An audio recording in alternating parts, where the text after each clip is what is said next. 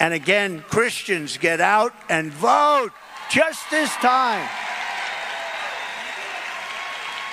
You won't have to do it anymore. 4 more years, you know what?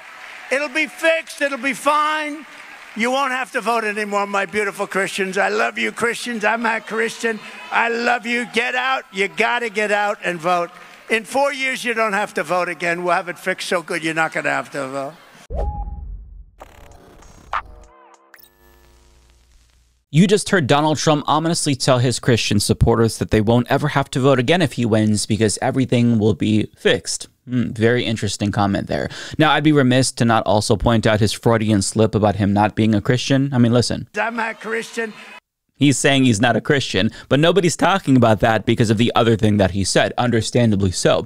But to be fair, there is a couple of different ways that you can interpret his comments there. First and foremost, you can assume that he's saying his 4 years in office, if he's elected, will be so successful that subsequent elections will be inconsequential to the point where voting won't matter because of all the amazing things that he's going to do. Or you can interpret it to mean that you won't have to vote again because he doesn't plan on leaving office. So you just have to vote for him this one more time, and then elections will be over. He'll turn us into a dictatorship or a monarchy and remain in power until he dies and one of his kids takes over. See, the problem is that nobody really knows for sure what he means because Trump's ramblings are often incoherent, but instinctively. I'm going to assume the worst because of who we're talking about here. This is the same guy who said he'd be a dictator for a day and also said we should terminate the Constitution. He also lied about the last election being stolen. He then tried to overturn said election and ultimately incited an insurrection. So he has no plausible deniability. You can't discuss these comments in a vacuum. You have to look at the broader context to understand what he might mean. But unfortunately, some mainstream media outlets, they're not really putting his comments in proper context, and they're just kind of brushing it aside. Case in point. Governor, what the heck did he mean there? Well, I think that was a classic Trumpism, if you will. I think he's just trying to make the point that this stuff can be fixed. Obviously, we want everybody to vote in all elections, but I think he was just trying to make a hyperbolic point that it can be fixed as long as he gets back into office and all that. But, classic Trump right there. Okay. And just days, let's turn to President Biden and Kamala Harris. I think Donald Trump is well known for playing to his audience. He sort of is willing to forget the fact that the world is also watching his words. He was speaking to Christians.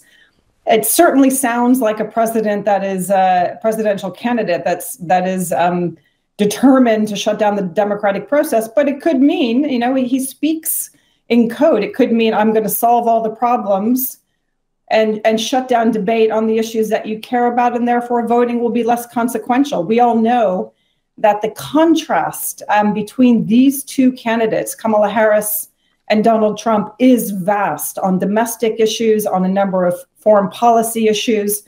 And so the stakes are high, the contrast is high, and both candidates are going to be really using this message to drive passion and enthusiasm amongst their voters. Donald Trump is willing to even use language that suggests that he's willing to subvert the democratic process and put an end to it. But, maybe he's saying something different. Maybe he was speaking to older voters. It is obviously very disturbing in light of the events of January 6th, his role in that. But again, he's speaking to his base. These are not voters that are going to switch who they're voting for because they're afraid of any risk to democracy. It's just about enthusing them. So to her credit, the last lady did bring up January 6th briefly, but I mean, if energizing his base requires him to promise ending democracy, isn't that something that we shouldn't just kind of gloss over? Like, I feel like it requires us to grapple with the implications of that a little bit longer, no? Also, when Chris Sununu claimed that it was classic Trump, Martha Raddatz was just like, okay, and then she moved on to Biden and Kamala. That's it? You're just going to accept that? I mean, that right there is media malpractice. And I get that everybody has Trump fatigue. It's 2024. We've been dealing with this asshole for a very long time. But we can't just be desensitized to the dumb shit that he says, even if it's difficult to not just shrug whenever he talks. But I mean, what he said there was incredibly dangerous, and it's irresponsible to just ignore it as classic Trump. But thankfully, Harris's team seems to actually understand what's at stake here, and they put out a really good statement responding to that comment, writing, quote, "When Vice President Harris says this election is about freedom, she means it. Our democracy is under assault by criminal Donald Trump. After the last election Trump lost, he sent a mob to overturn the results. This campaign, he has promised violence if he loses, the end of our elections if he wins, and the termination of the Constitution to empower him to be a dictator to enact his dangerous Project 2025 agenda on America." So that was a great statement, and I'm glad that she mentioned the elephant in the room, Project 2025, because Trump already has a plan to effectively turn America into a dictatorship.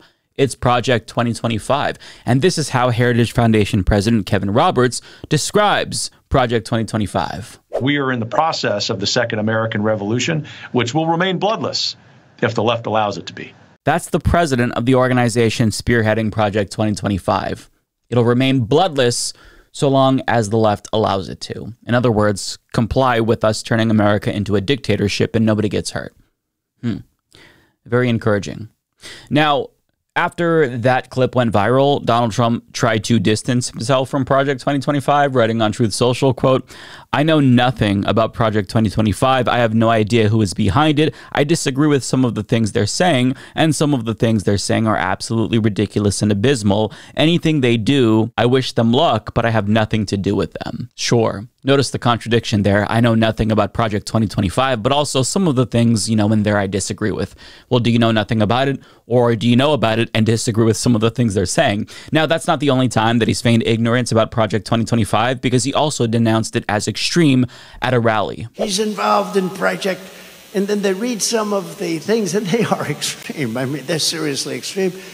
But I don't know anything about it. I don't want to know anything about it. But that's a lie. Everybody knows it's a lie, including President of the Heritage Foundation, Kevin Roberts. And I say this because this is how he responded when he was asked about Trump distancing himself from Project 2025. Well, I think it's the sign of a great leader who understands he's in a terrific political news cycle. He's run a really good campaign from start up to this point.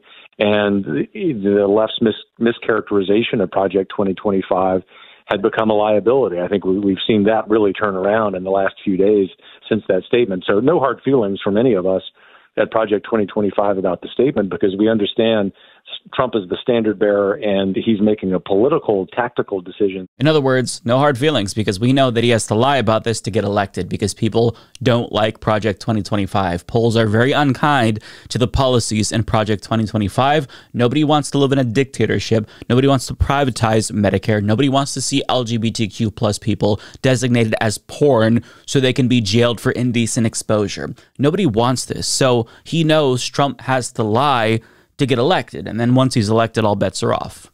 Now, to be clear, that wasn't some super secret audio that we all weren't supposed to hear from Kevin Roberts, because he basically said the same thing on Fox News. And if you're running for president and you're trying to win not just any campaign, but what we think at Heritage is the most significant campaign in modern American history, then it makes sense that politically you want to pivot from that. There are no hard feelings from us at Project 2025 or Heritage about that. We love President Trump. Roberts might be a Christo-fascist, but I mean, you've got to give him credit for at least being honest. The Heritage Foundation, they published all 900 pages of Project 2025 for all of us to read, and they did that not to scare us, but to galvanize people, other Christian nationalists, who feel like a Trump dictatorship is the last way that they can save America. So Trump specifically telling Christians this will be the last time that they have to vote, that tracks if you consider Project 2025. But the Heritage Foundation doesn't doubt Trump will carry out Project 2025, even if he's currently trying to distance himself from it, because he already carried out Project 2017. Now, that's not what it's called, but when Trump was in office the first time, the Heritage Foundation had what they called the Mandate for Leadership,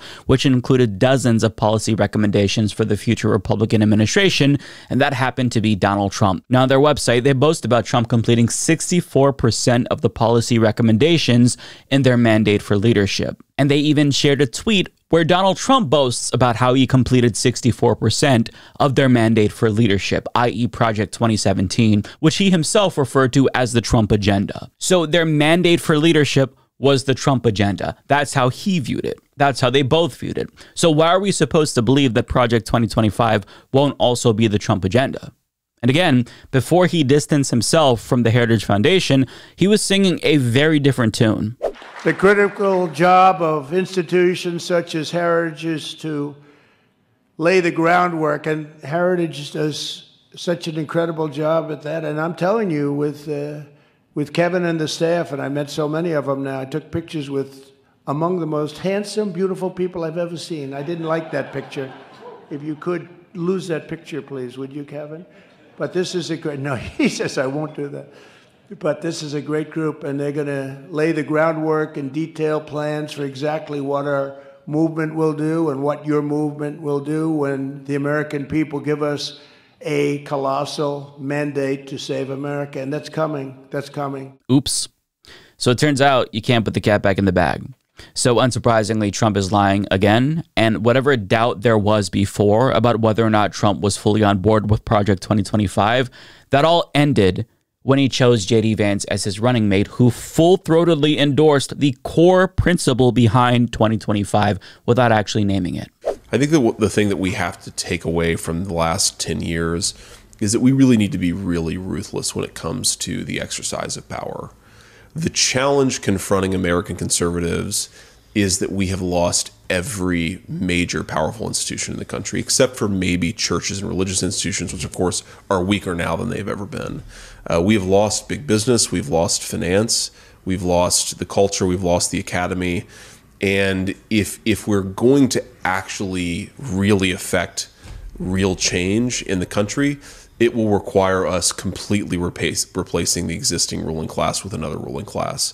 I say that knowing and hearing myself, it sounds really hard. It is really hard. But I don't think there's like a detent with these people. I don't think there's sort of a compromise that we're going to come with the people who currently actually control the country.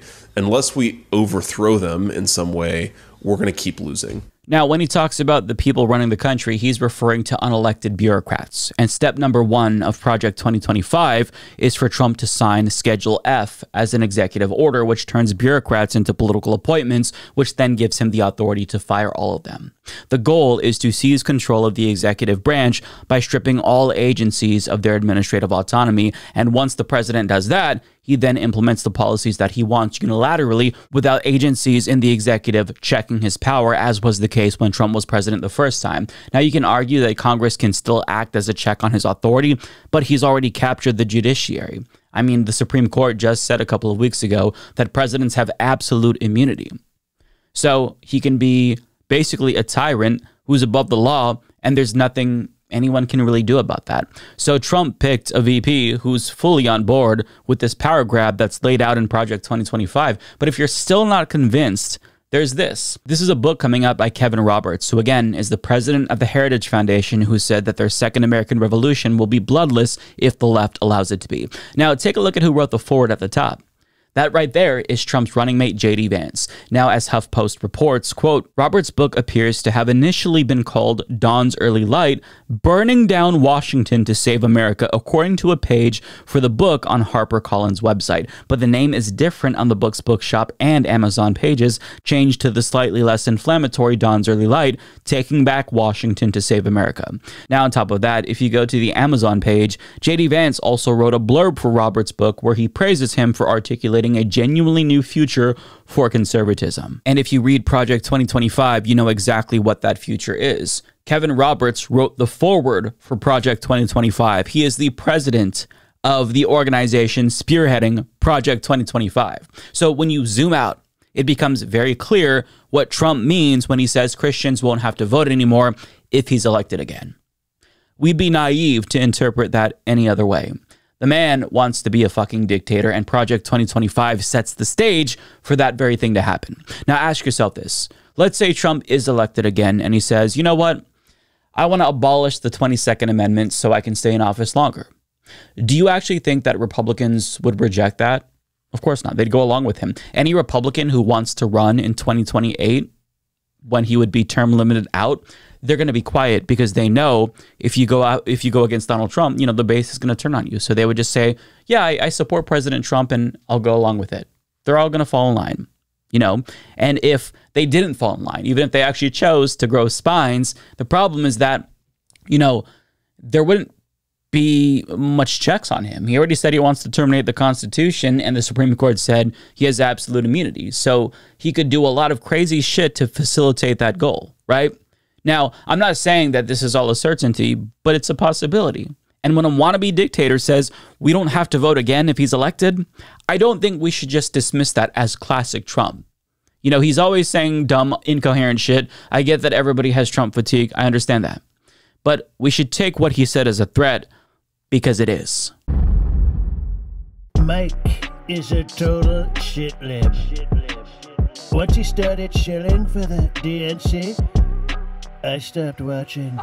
So I definitely won't be hitting the subscribe button or turning on notifications by clicking the bell. No way. It's very sad, I know.